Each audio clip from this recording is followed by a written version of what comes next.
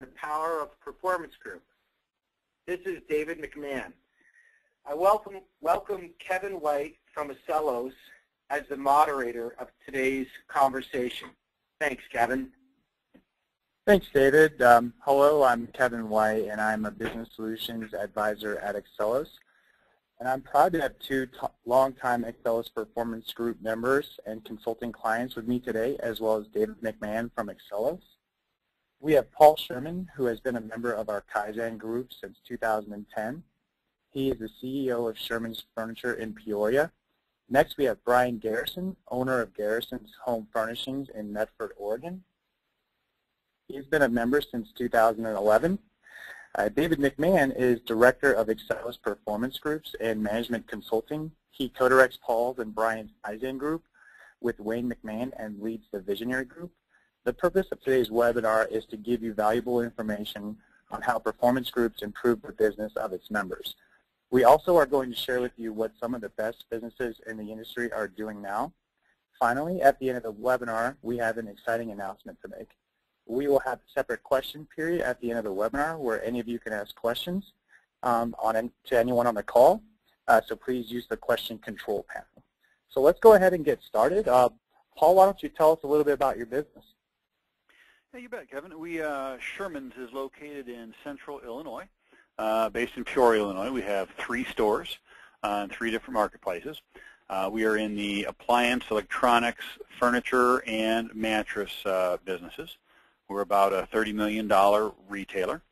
Kind of just to give you an idea who we are there.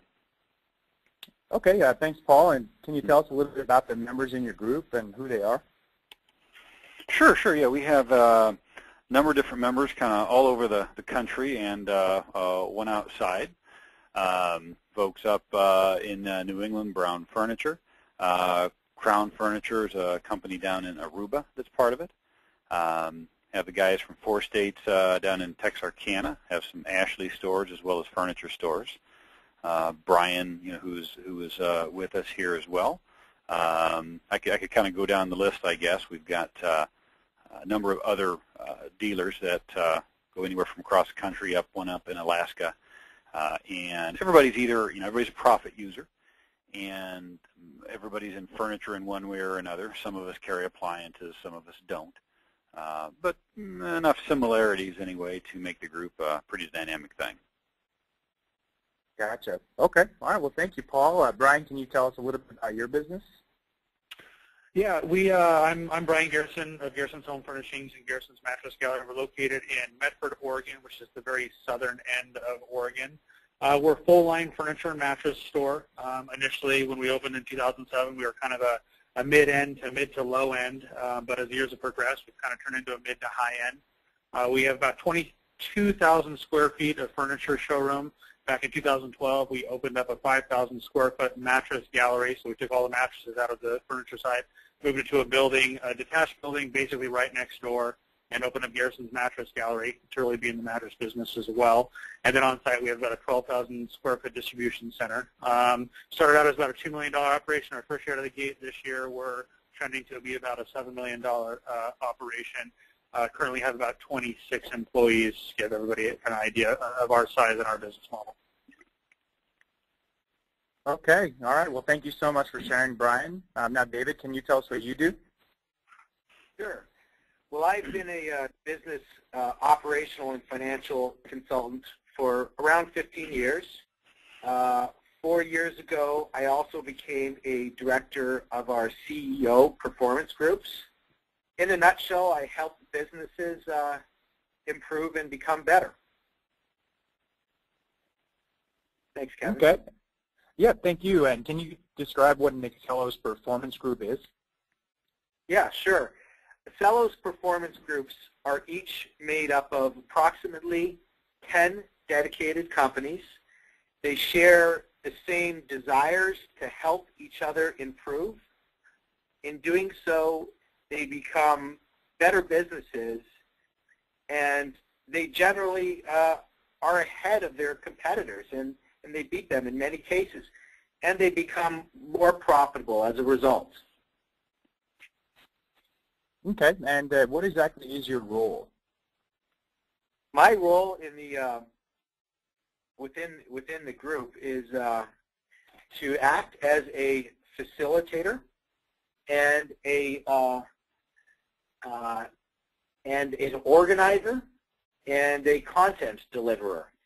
So because of my experiences in the field and Wayne's experience, we're able to bring firsthand knowledge to help the group with various ideas to improve themselves and to direct them in the right fashion. Thanks. Okay. Yeah, thanks, David. So, Paul, you've been a member of Accellos performance groups for several years. Can you tell us a little bit about your experience there? Sure. Yeah.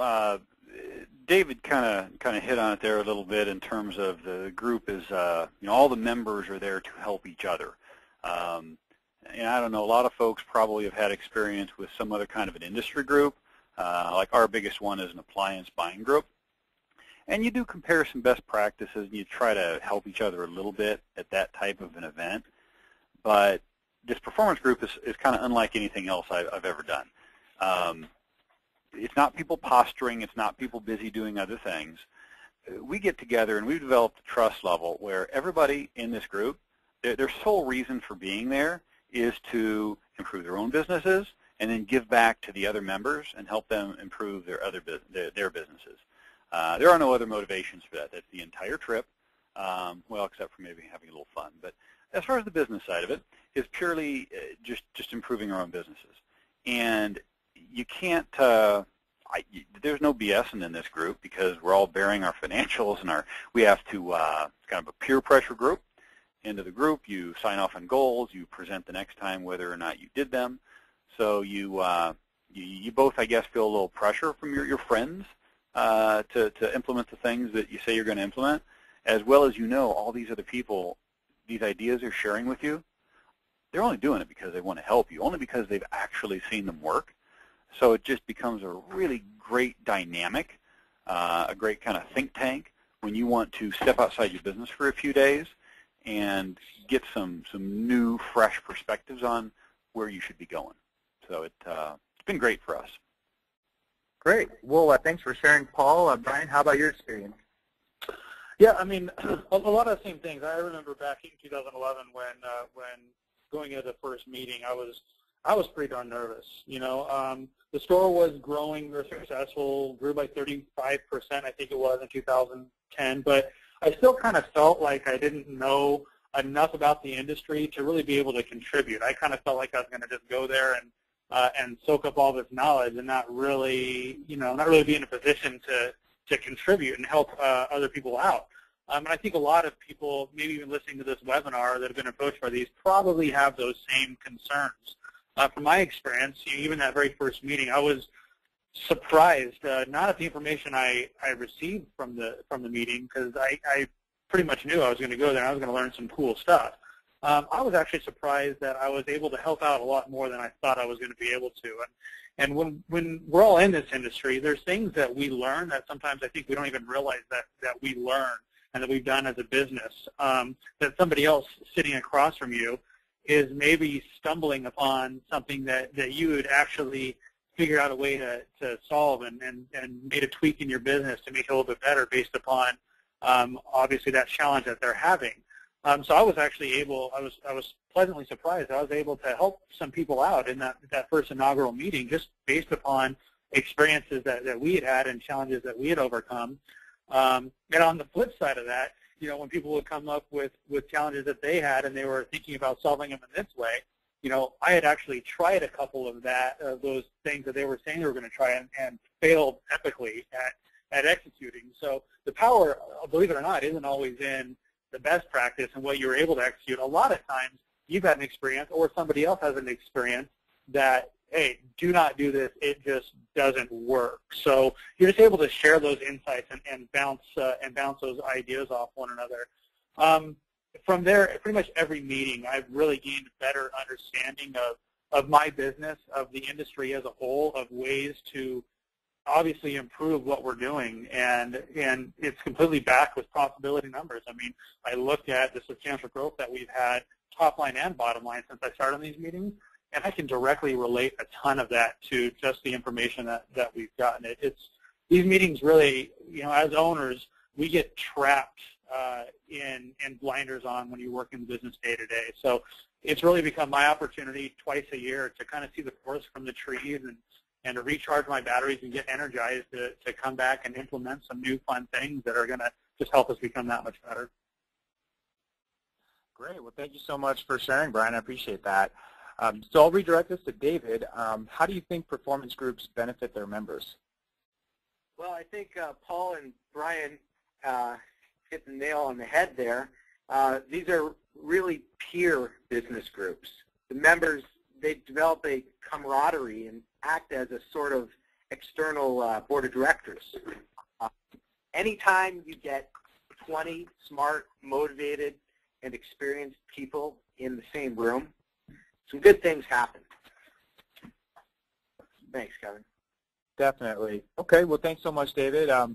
Paul, can you tell us about some of the trips that you've been on and some of the things you've seen with Accellos performance groups? Yeah, sure. So each of our meetings, we meet twice a year. And we always do it at a dealer's hometown.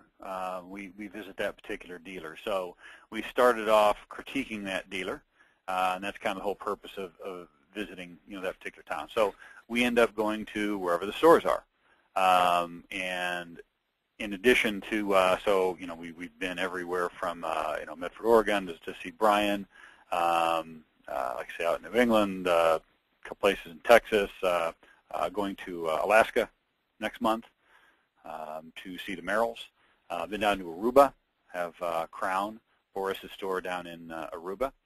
And depending on where you're going, we will often, this has become, it's very business oriented, but on the other hand, you develop such a trust level and friendship with a lot of the members that we'll often mix a little bit of vacation in there with that too.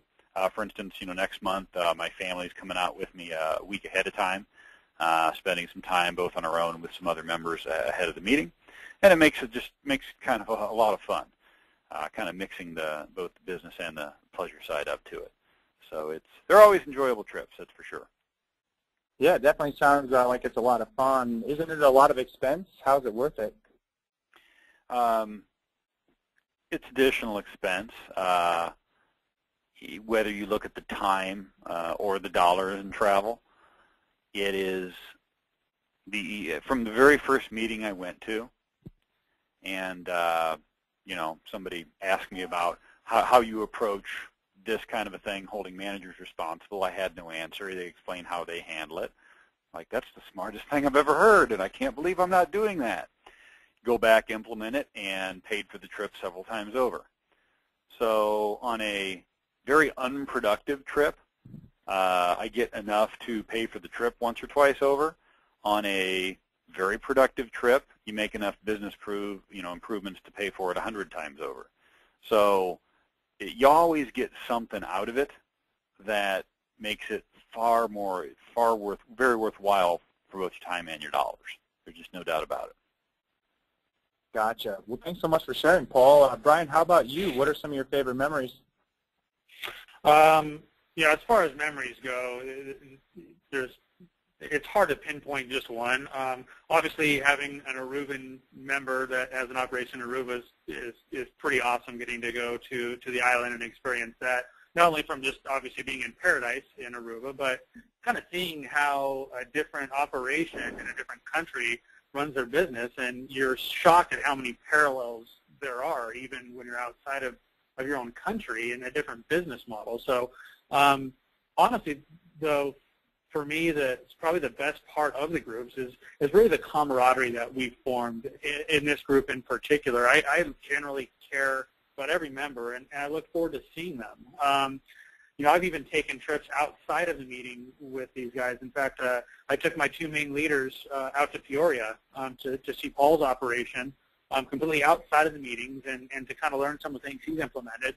And on the flip side, I was able to help Paul with some sales training with his leading guys on adjustable base selling strategies. So it was kind of a mutual benefit thing there, and got to spend some time with Paul and his family. So, those relationships, I mean, it's amazing. And then hosting. I got the pleasure last summer of actually hosting the meeting for the first time here in Medford, and the power of having 10 great retailers walk through my store and help me improve, you can't put an expense price tag on that. I mean, it was absolutely unbelievable. And then you get the pleasure of showing off your hometown, your community to people that haven't got to experience it. So, that was amazing too. So you have this mix of just obviously absolutely phenomenal business ideas and business improvements, and that's at the core of it. That's what we're there for. You're there to work hard and figure some stuff out and improve your business.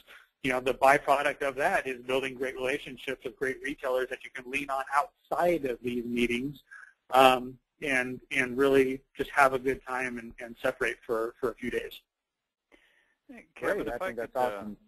If I could just interject one other thing there too. It's telling too that in the 30 minutes prior to this webinar, I spoke to one other Profit member and communicated by email with another about another issue we're all working on, just regarding floor displays and balance. And Brian hit on that. It's not just the meetings. Whenever we have a question and we want advice or different perspectives on something from somebody we totally trust, we shoot stuff around all the time and compare. Hey, what would you do about this? What are you doing here? What do you think is good for that? It's a phenomenal group for that reason as well. Great. Well, thanks so much for sharing, Paul. Kind of along the same line, while we're talking about meetings, David, can you tell us a little bit about what a typical meeting looks like? What exactly takes place in Accellos Performance Group? Sure. Yeah, we, as Paul mentioned, we travel to a new location twice per year. Most often we visit a member's operation, but it's not required. The members decide together where they would like to go. We provide insight into the location that we're going to and how they can improve. We also learn from what they are doing well. Everybody in the group, including myself and Wayne, bring best practices to the table. So everyone walks away with many new ideas. Okay, we also compare KPIs, key performance indicators, and examine where each other needs improvement and what specifically to do. Goal setting and accomplishment is also, it forms a key part of the meetings. We hold each other accountable as well as helping each other. There's no hard and fast rules, actually. Some of the best conversations and ideas come off agenda. Thanks, Kevin. Yeah, thank you, David. And Brian, how do you find this format? Oh, I love it. David and Wayne do a great job kind of letting the members dictate the flows of the meeting, but in the same respect, they don't let us get too off track, so we can stick to the agenda, because obviously there's certain things that we need to cover while we're there for those 2.5, 3 days.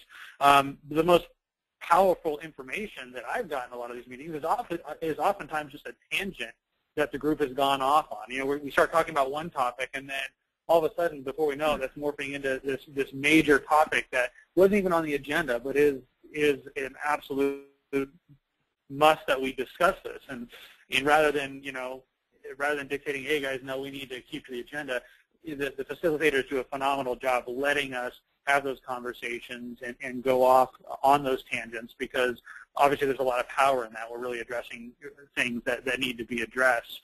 The other great thing that we do that wasn't mentioned is every night, we have a dinner together.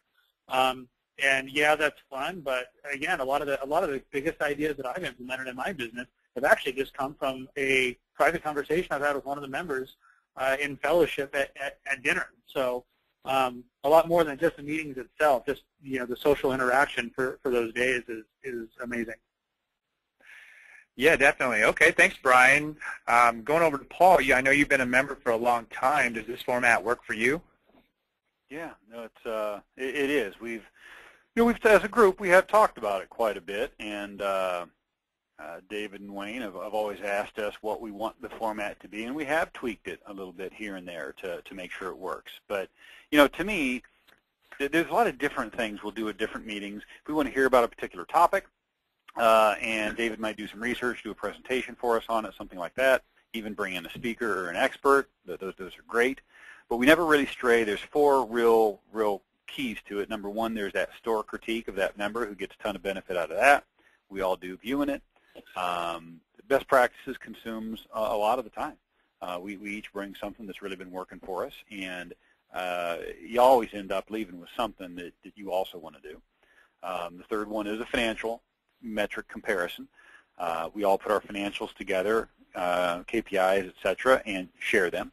It's powerful because not only do you get to see what other people are doing, so you see somebody, it's like, wow, that really is possible. I just told my people that wasn't possible. Look, he's doing it. You get real good information, and you also know you have to show up at the next meeting and show yours. So it's kind of, let's say, that peer pressure thing. And then lastly, also along the peer pressure side, is we decide on goals and then present the next time and whether we've done them. So those kind of 4 key things as a part of every single meeting give you a very consistent format to structure the meeting. And then all the other little things that fit in provide a ton of value as well. It's a good format. Great. Okay. Thanks for sharing, Paul. So, it seems like we all know the reason you guys do this. It makes your business better and it makes your money right. Can you tell us a couple of practices that you got from Accellos performance groups that you've used in your business and what effect they've had? Brian, if you could go first. Yeah, absolutely. I spent some time thinking about the 2 that I wanted to share. One I wanted to share was somewhat of a complex one. We implemented, and this was actually Paul's best practice a few years ago, a perfect delivery system, where basically we created an incentive package for our warehouse and delivery team based upon how effectively they do their job. Now there's 6 or 7 key metrics that we look at and we measure to do this. So it's too hard to go into too much depth at it. But it took a lot of time. It took a lot of implementation. It took a lot of thought using some of the spreadsheets that Paul was kind enough to share with us when he implemented this. But the end result was we were actually able to shave a point off our delivery and warehouse expense directly related to these changes that we made, and along those lines also increase the level of customer service that our warehouse and delivery team was providing. So phenomenal idea that Paul implemented. We did a lot of what Paul did, and obviously every store is going to kind of morph it to what works for their operation. But this particular one was pretty in-depth and took a lot of time to execute. The next one I'll share was a pretty darn simple one.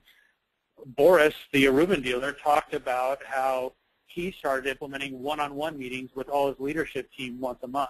And once a month, he would close the door and basically just have a brief conversation about, okay, what's going good, what's going bad, here's what we need to improve on, here's what we talked about last month, how are we doing? And so instead of these formal reviews that just never seem to happen, just a basic conversation with your employees once a month kind of solves that. And he ended up doing that down the line. I think Boris has over 100 employees, so every department head is responsible for having these monthly one-on-ones with every one of their employees. And kind of like one of those, why the heck weren't we doing that? There's so much power in just a simple conversation with somebody. So we've implemented it, and we've actually seen a significant decrease in employee issues and turnover. Morale is better, and the amount of information you get from when you have these conversations, and your leaders are having these conversations with your frontline employees, I mean, those are the people that really know what some of the major issues are, and this is an avenue for them to tell you, hey, we could really stand by improving this. So we've seen some really game-changing ideas since we implemented that, and it was such a simple best practice that we were able to implement. And I know Paul's implemented it too, so Paul, hopefully I didn't steal your thunder when you talk about some of yours. Yeah, you did. Well, yeah, that's actually who's next. I was going to ask Paul, what are a couple of the practices that you've implemented and what were the results? And thanks for sharing, Brian. Yeah, I will agree one-on-one. That was a phenomenal idea. That's one of those that was so, I was struggling with, how to do reviews. I heard that, and it's like, well, that's so simple. Why did I think of that? And some of the best ideas, you get that. So a couple of the things, when we hosted the meeting, I remember everybody was walking around the store, interviewing, all of our folks, trying to discover things about our business. And, I felt like I was being sat down by my teachers or something, but it's like we see all these people running around. Doesn't look like you're getting everybody. I see you've got these sales metrics and these metrics and this metrics. What's your door count? How many people per hour are your salespeople helping? And I just kind of had to say, well, I don't know. I don't have a door counter. It just never, I don't know, didn't occur to me. And of course, I get chastised for that and don't know the metrics. So the next thing we do is install good door counters. And you start really looking at your traffic by hour and how you're staffed. And it was very, very obvious to us once we started collecting that data how many sales we were missing, because we're it's not like a slow furniture store. It's a faster appliance electronics kind of pace. By using that data, we both staffed properly. We brought the metrics down to sales per guest based on real, true door count data, not just reported opportunities. And that entire system, which probably took us 18 months to really get into place, literally improved our closing ratio by 2.5 to 3%. If any of you do your own math on that, that is one of those things paid for that meeting 100 or 500 times over. Another more recent one was just sitting with Paul Wilson, one of our group members at lunch, talking about our struggle with customer surveys. He mentioned, oh, hey, what Ashley's pushing is this Ultimate Question 2.0, the book that he recommended I read. And it's changing your survey system to an extremely simple two-answer question. One is on a scale of 0 to 10, how likely are you to recommend Sherman's to your friends and family? And number 2 is why. And this may sound really simple, but we implemented this in our company, and we now have a system where everybody gets surveyed. Every person instantaneously gets feedback on what their customers are saying about them. And it gives us metrics to be able to let everybody see what's really most important to the customer, and it's been transformative in terms of turning everybody's attitude towards that customer service. So anyway, those are kind of two ideas that both never would have been implemented in our business, I don't think, if it hadn't been for groups that have made a tremendous difference in who we are. It's a long list. Those are two examples. Got it. Well, thanks so much for sharing, Paul. Okay, Ryan, what is one practice that you brought to the table? To be honest, I'm really, really excited about this upcoming meeting because we've been able to implement something that's been pretty game-changing to us, and I won't go into that. But my best practice from last year, I was pretty proud of. We came up with basically what is our lineup, like what in our showroom, what are program pieces that are absolutely nailed to the floor.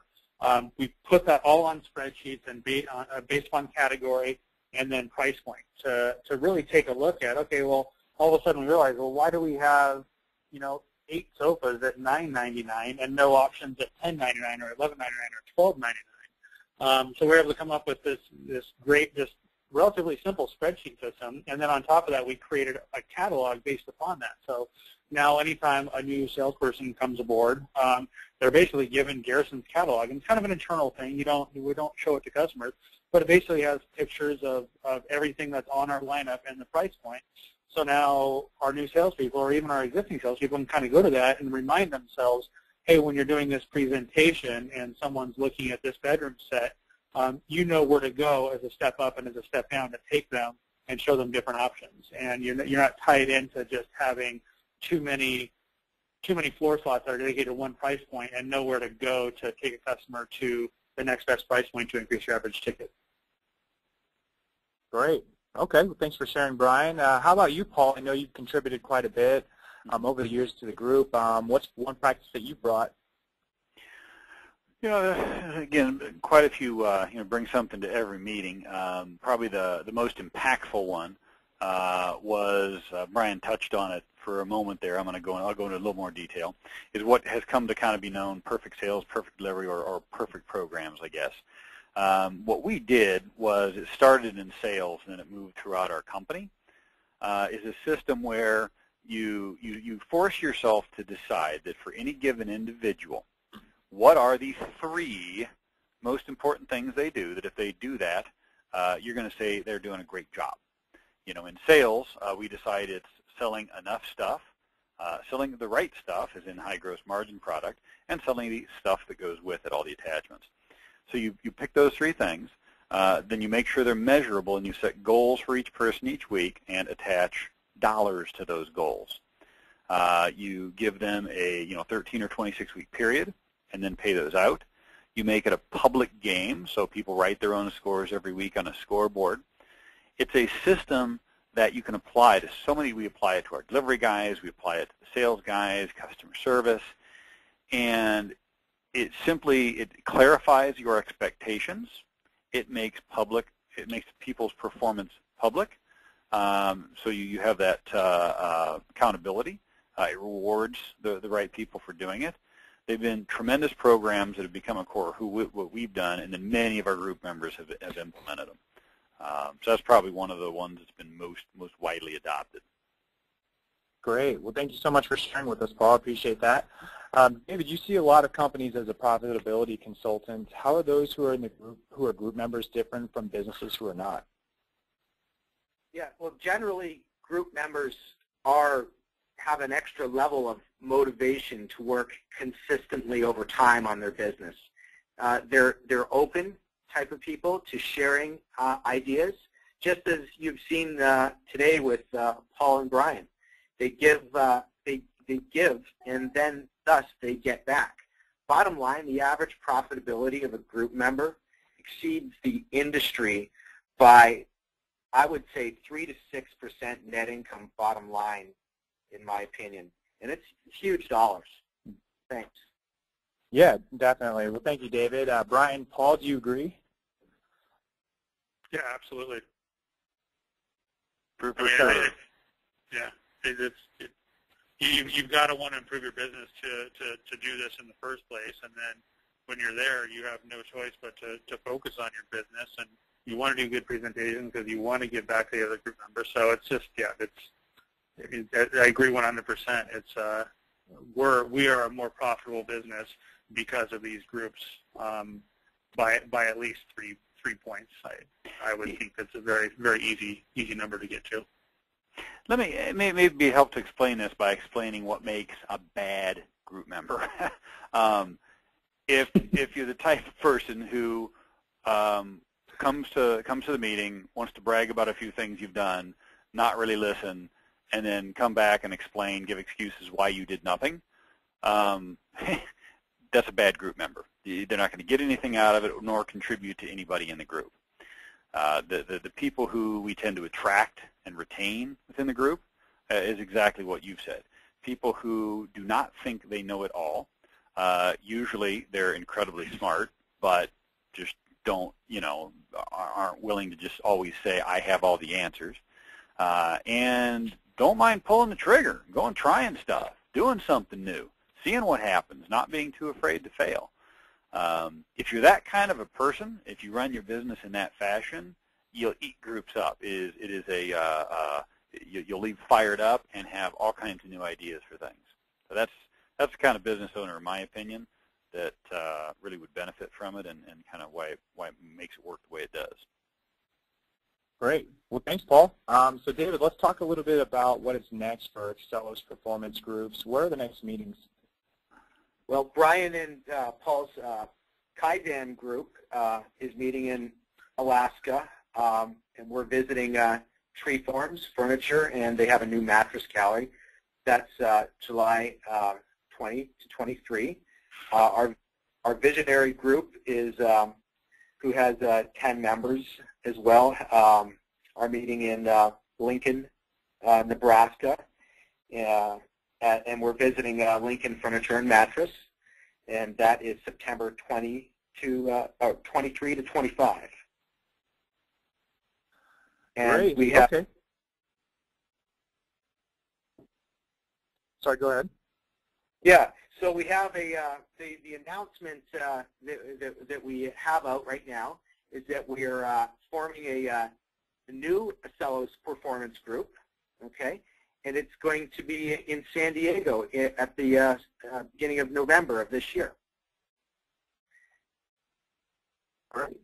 Well, that's definitely exciting news, David. I just wanted to take a minute and thank Brian and Paul for attending the webinar. You both have been so successful. Brian, I wanted to ask, where do you see your business and the industry in general going?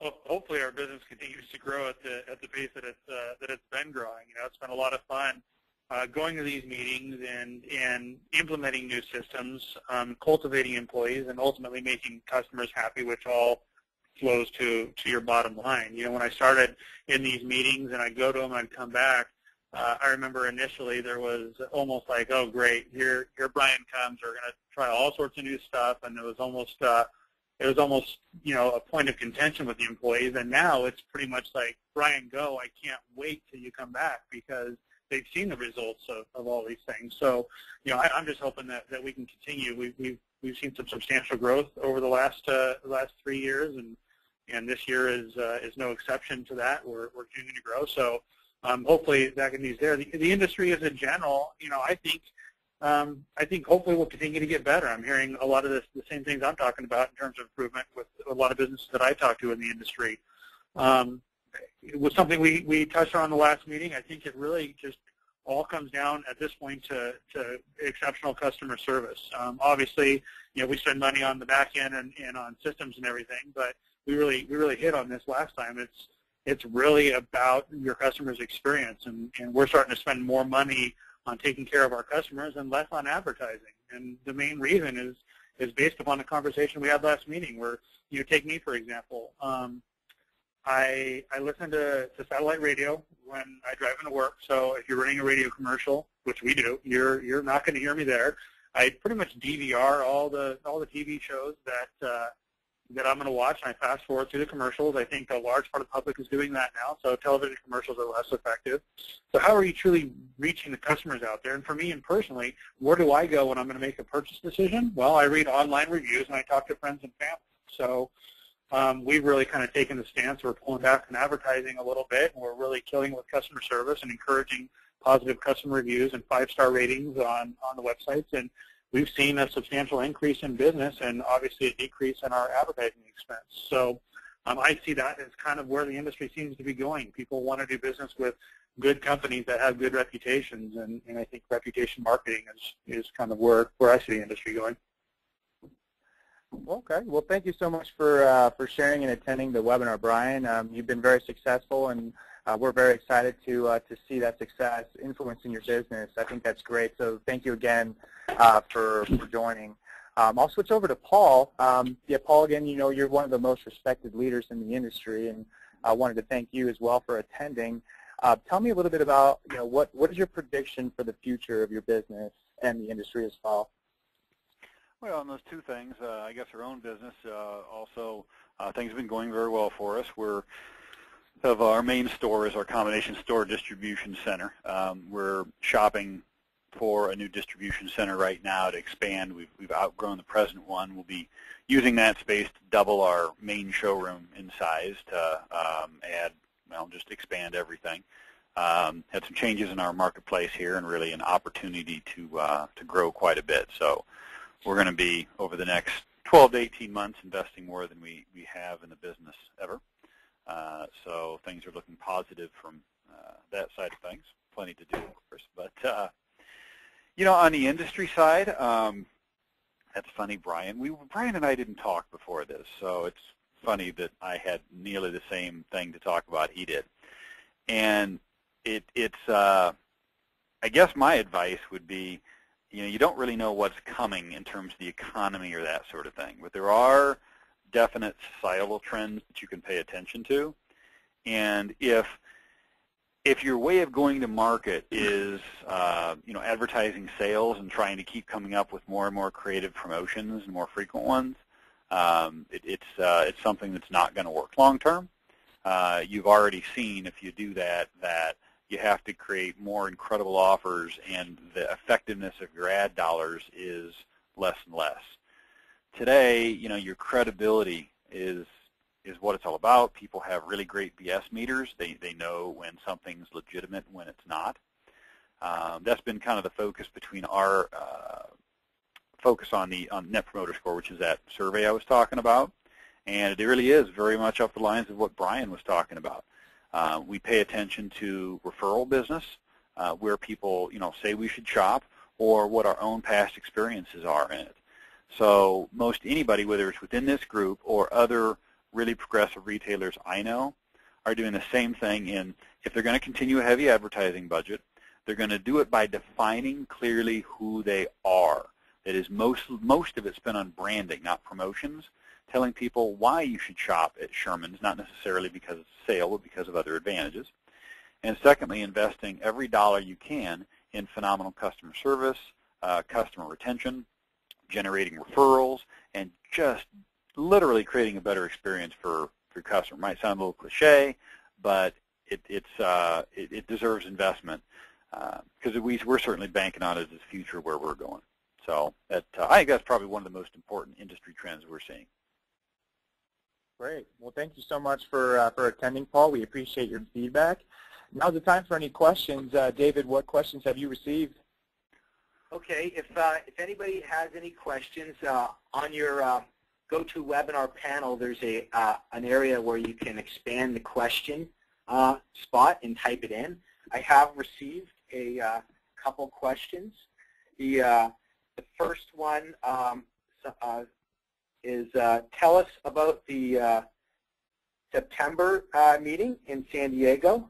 All right, well, this is a new Accellos performance group. It's open industry-wide. We are going to seek to have 10 new company members.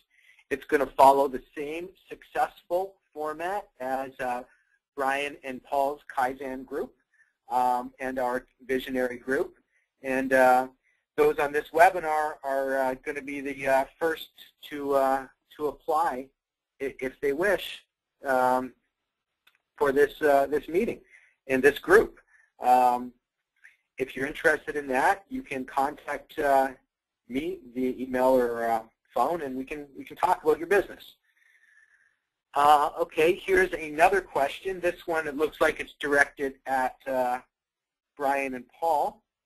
How have employees handled changes that you brought back from your meetings? Who wants to go first? I could address that. Okay. That has changed a lot as time has gone on.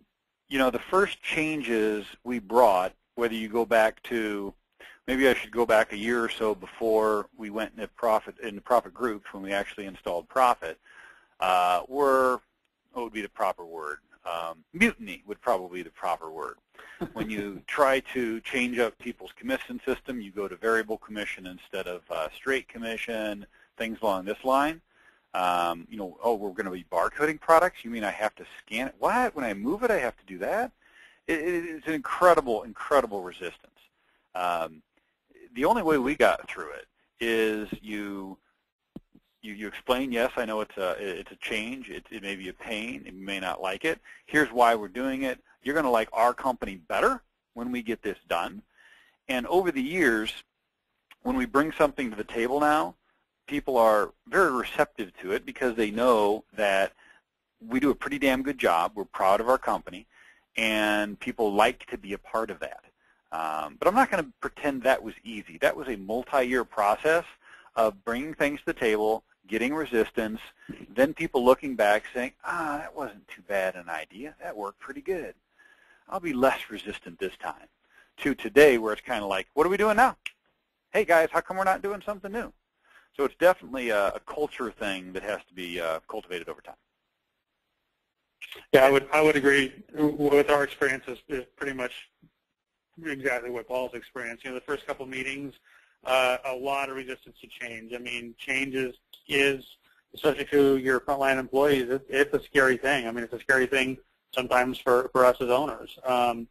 But if you execute these changes and you stick to them and you're able to show improvements, which you will if you stick to them, then over time you gain your employees' trust, and we're kind of in the same boat. It's pretty much now, like I said earlier, it's almost like they can't wait for the next meeting because they know something cool is probably going to come out of it on the back end that's going to make this a more fun place to work. And everyone that is employed by us now, really believes in the future of this business and believes that we try to be on the cutting edge and we try to do everything we can to improve in the business, and they're proud to wear a shirt that says Garrison's because of that reason. So the changes, yeah, if people are going to be afraid to change at first, but if you prove to them that these changes are going to have a positive impact on their work environment, that trust is going to be gained in not too long of a time. Thanks, Brian and Paul. 2 more questions I'll take, and I have 2 of them here. The first, it says, somebody says, do you have a group that represents smaller companies? Example, $2 to $4 million. Well, I'll give my brief answer, then pass it over to whoever wants to comment. But our members range from $1 million to $50 million.